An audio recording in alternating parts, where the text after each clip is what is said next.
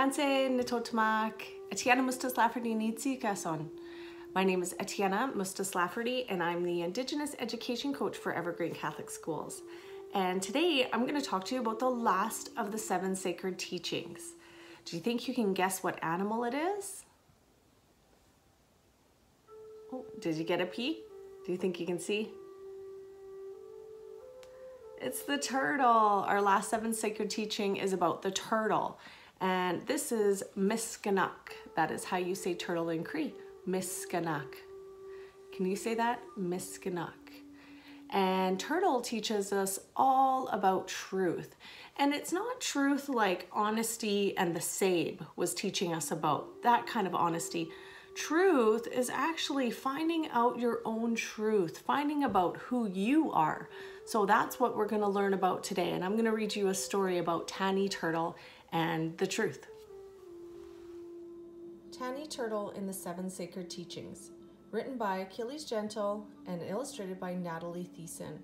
This book is published by Native Reflections, and you can find more books at nativereflections.com. This is Tani Turtle. Tani Turtle knows the truth. She knows where the thunderbirds fly. Tani Turtle knows the truth. She knows where the bison roam. Tani Turtle knows the truth. She knows where the mustangs run free. Tani Turtle knows the truth.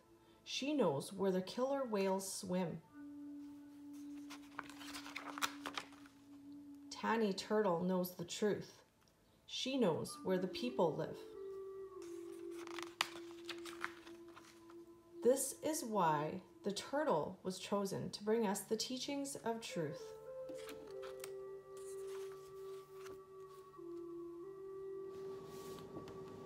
Hey friends, welcome back. So what you saw was that Tani Turtle is really trying to find her own truth. She knows where her family comes from. She knows the languages. She knows the animals that she's connected to. So what truth is trying to teach us is it's trying to teach us a little bit about ourselves.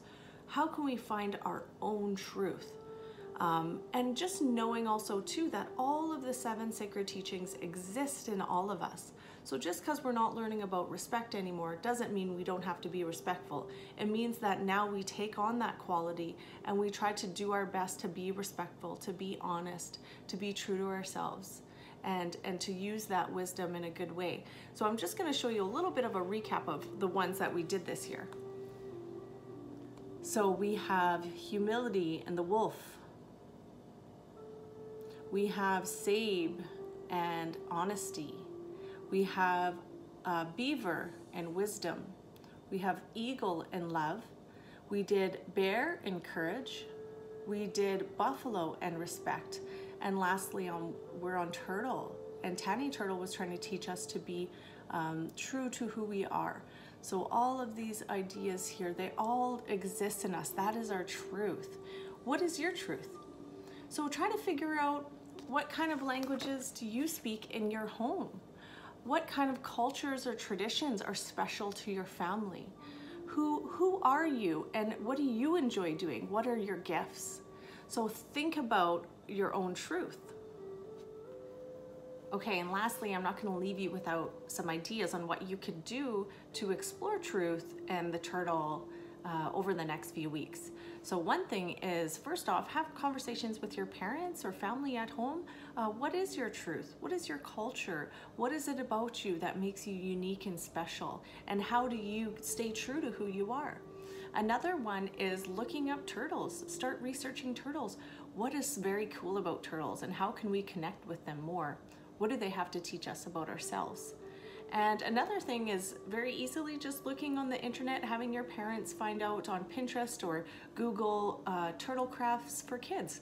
And there's lots of great things you can do there. So stay tuned. I have more books coming and I'm looking forward to hearing more about how you're finding your own truth. Have a great day.